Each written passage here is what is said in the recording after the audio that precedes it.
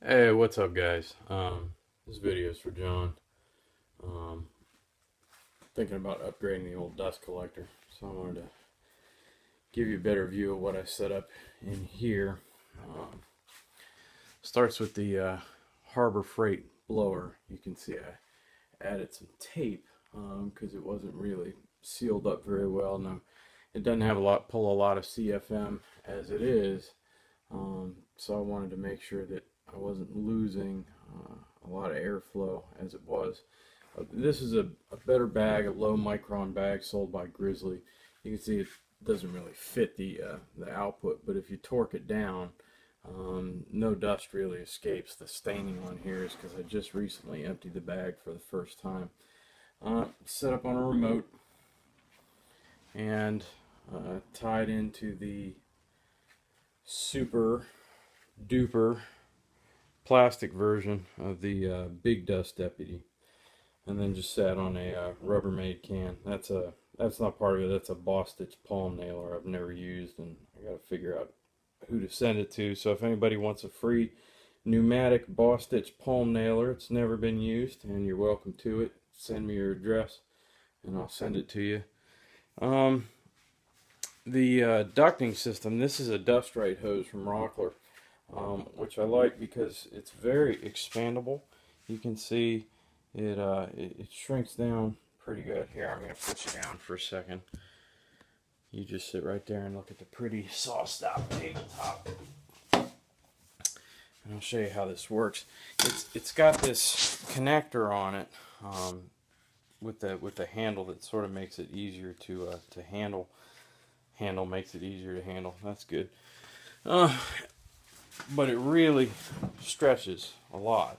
So most of the time I leave it hooked up here to the output on the table saw, and then the overarm dust on the table saw is collected by the shop vac, and up there on the ceiling dust collector I just have a little place where I can hook up the shop vac hose. That's the new cart I'm working on. I'll post a video. It's got a big muffler in the back.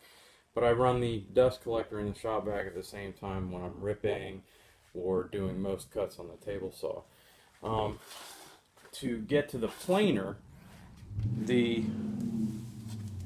Dust Right hose actually expands enough that I can get it all the way over here. Nice video, right? Yeah. All the way over here to the center of the shop. And if I took it over the tabletop, I could probably get it all the way to that wall. But I usually set the planer up right here so that I have enough room to rip stock in this sort of long alleyway I have built into the shop. It's not a very loud unit. A lot quieter than a shop vac. Once it gets going, it's really as loud as it gets. So when you couple that with a belt drive saw,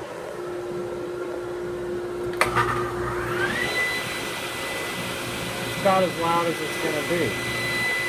Now you add the shop vac on top of that.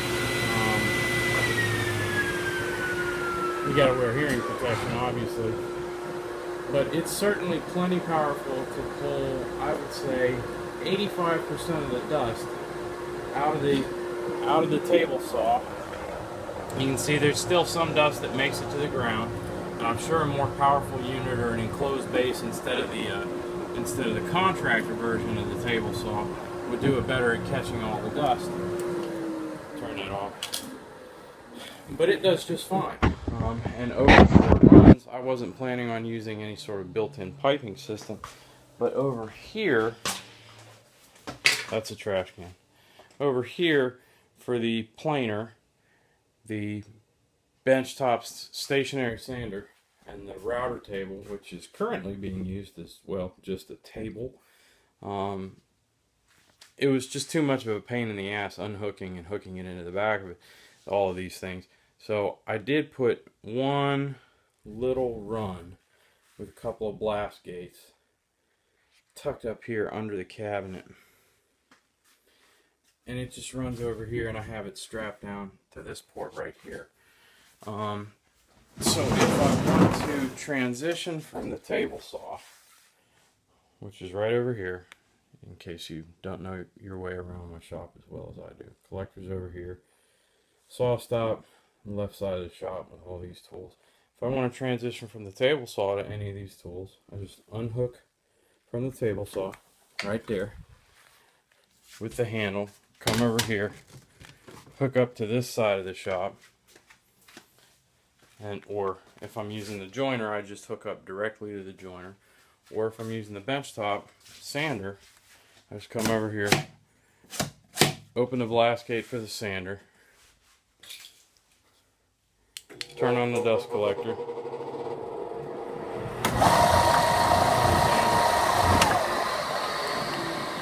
that's it. You want to transition to the router table, that gate gets closed, that gate gets opened, and you're done. So far I haven't had any problems with the Harbor Freight blower. The upgraded bag from Grizzly, nice little upgrade. Remote control works just fine. Super Dust Deputy, unbelievable. I've emptied that trash can, I guess 6 times since I've set this up, and I just emptied the bag for the first time, and the only thing that was in the bag was probably like this much down at the very bottom, and it was all really fine dust. And it was all MDF. It was like there was no actual sawdust in there. It was all MDF. So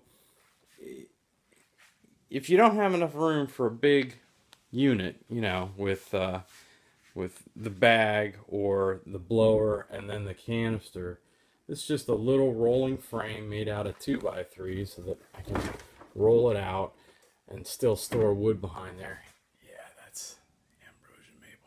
Pretty stuff.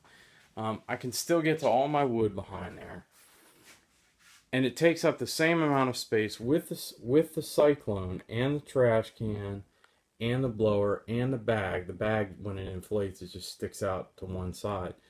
That one unit with the blower and the canister would take up, and it's on better casters than those come on, and it's real easy to move around. So I've seen your shop, John. It's not huge. You may want to put in a couple of places where you have just a short run of pipe and a couple of blast gates. I mean, this one over here is probably, I don't know, I should be a better judge of distances with being a woodworker, but it's max 8 feet. And this flexible run of pipe, maybe 6 feet. And this little Harbor Freight blower does just fine pulling all the dust over those short distances. I've never seen a degradation in performance. If I can get some sawdust somewhere. I know I keep some around here. No jokes about how clean my shit is, boys. I have a big canister. I'll show you here. A big canister of oak flour sitting around here.